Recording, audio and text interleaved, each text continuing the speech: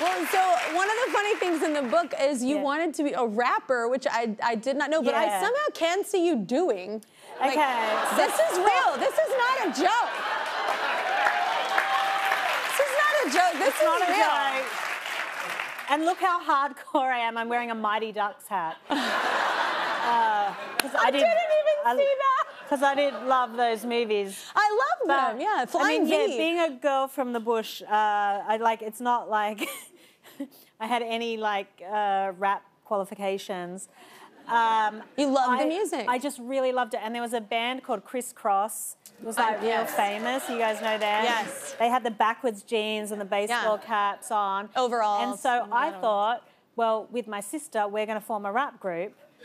And I think our name was Sisterz, but with a Z.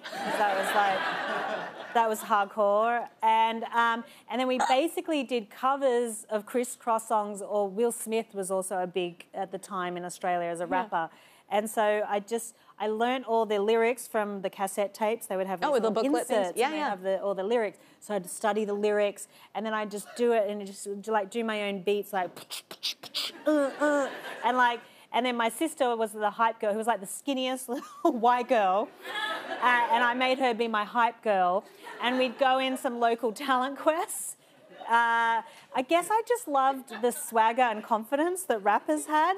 And you have footage of this? I wish there is footage. And if anyone does have footage release it. Of us in Talent Quest, we never won, by the way. Never, ever won a Talent Quest. But one time we got a certificate that said highly commended.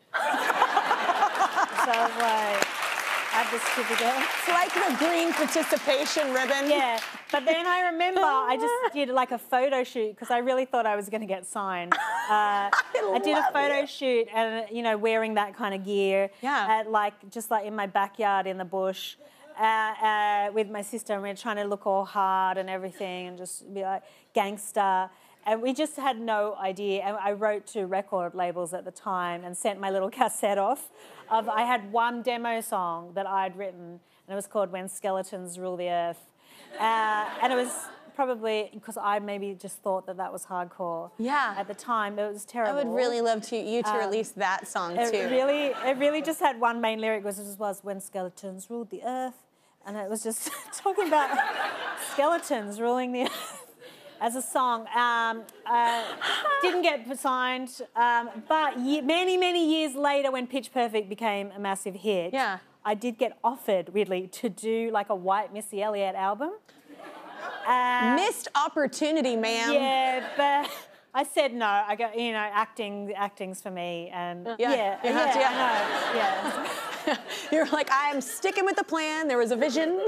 Yeah. So I thought, no, I won't. You should play a white rapper. It's not great in a movie. Yeah. You can be an actor. That would be easy. That would be too easy for me. You've already done method for years. Yeah. But sometimes when I rap, some rappers will be like, oh yeah, you have flow. It's like, thanks. Okay, well if they're saying that, that's different. No rapper has ever said you have flow to me. Yeah. They're like, you sing well. Yeah.